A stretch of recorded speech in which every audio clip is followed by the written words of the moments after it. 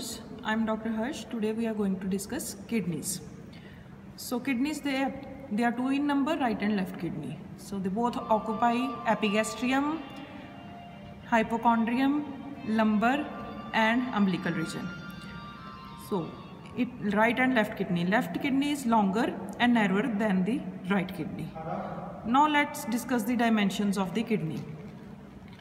So it is 11 centimeter long, 6 centimeter broad and 3 centimeter in thickness. 11 into 6 into 3, right?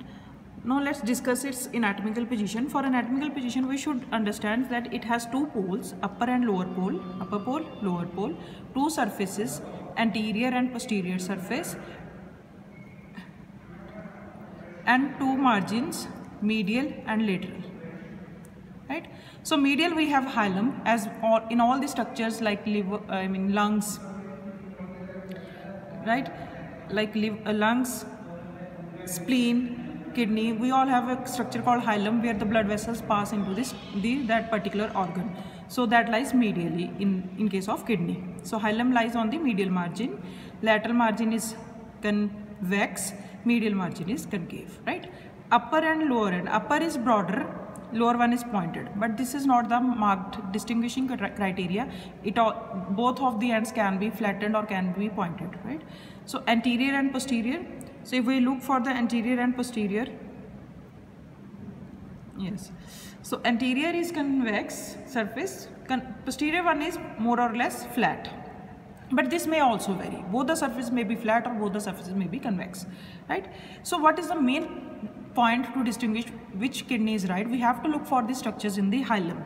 So the structures at the hilum, they are placed from before backwards as vein. This is vein, renal vein. Then we have, I will tell you, this is vein,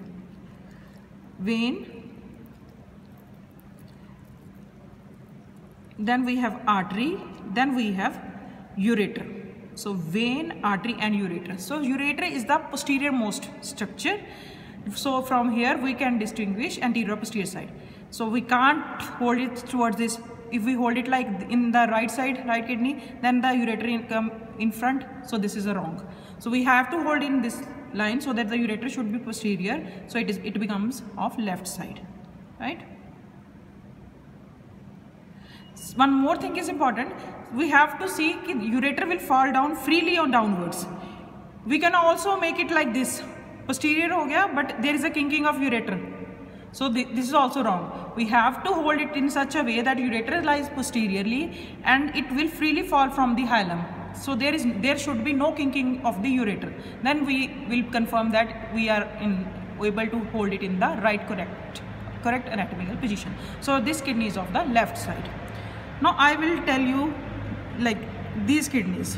Both kidneys, they are joined. Here we have abdominal aorta, IVC, right? So as the renal artery and the renal vein, they both are, renal artery is a branch from abdominal aorta and renal vein drains into this inferior vena cava. Right and left renal vein both have different venous drainage, right? So let's see. So first we have to look for nothing but ureter. So ureter lies posteriorly. See, this is the ureter. This structure is the ureter. It lies posteriorly and is freely. If I hold it like this, there is kinking. So we have to hold it like this. We have to hold it like this. So this side, this kidney is of left side. This kidney is of right side. So by only looking into the position of the ureter, we can tell which kidney is of which side. So we have to place ureter posteriorly with the free fall from the hilum. And avoiding the kinking of the ureter. So likewise this, we have two poles, upper pole, lower pole, anterior surface, posterior surface, lateral margin is convex and median margin where hilum is attached, right? So this is the general features, how we can distinguish this is right or left. Let's look into one more specimen, this one. So first look into the ureter. I have placed, this is the ureter, I have placed ureter posteriorly. This way there is a kinking. So they are in this side, they are freely falling from the hilum. So this is of left side, this is of right side. Without looking into the border surface, only looking into the hilum, we can also confirm. Then confirm it by this upper pole, this is lower pole, right? Upper pole is broad. Anterior surface, this one is the posterior surface. This is the lateral margin. Hilum, towards the hilum we have the medial margin, right?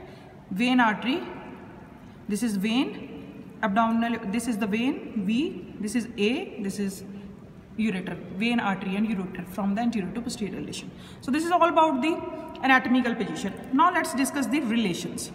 So for relations, posterior relations, relations on the posterior surface of both the kidneys are same.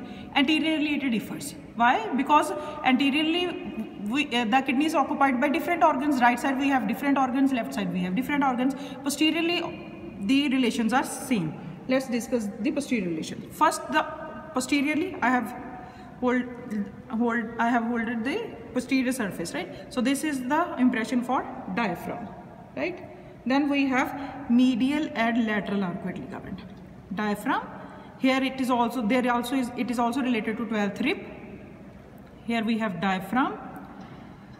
Then we have medial and lateral arcuate ligaments, right? Then we have three muscles. Medially here, where I have placed the finger, we have psoas major. We have divided the lower surface into three quadrants. Here lies the psoas major. In between we have quadratus lumborum, and last one we have transversus abdominis, right? Let's repeat. Here we have diaphragmatic impression, then we have medial and lateral arcuate ligaments. किसके होते हैं ये? Diaphragm के ही होते हैं, as I have discussed in my previous video of the diaphragm. We have diaphragmatic relations, medial and lateral arcuate ligaments of the diaphragm. Medial, here this surface is related to medially towards the hilum, psoas major muscle.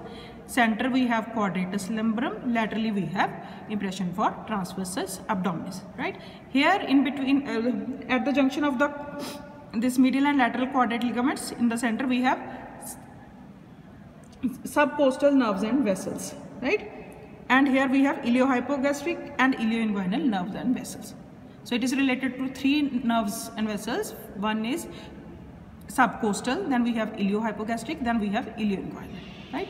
So this is a posterior relations. Now come to the anterior relation. So towards the left side we have different relations, towards the right side we have different relations, right? So towards the right side lies towards the left side we have stomach, gastric area, spleen, pancreas. So these organs are related towards the left side. Towards the right side we have liver, right? So likewise, superior oscillation in both the cases anteriorly is the suprarenal, because at the upper pole lies the suprarenal gland. Suprarenal, then we have gastric impression here, right? Then we have splenic impression here, right?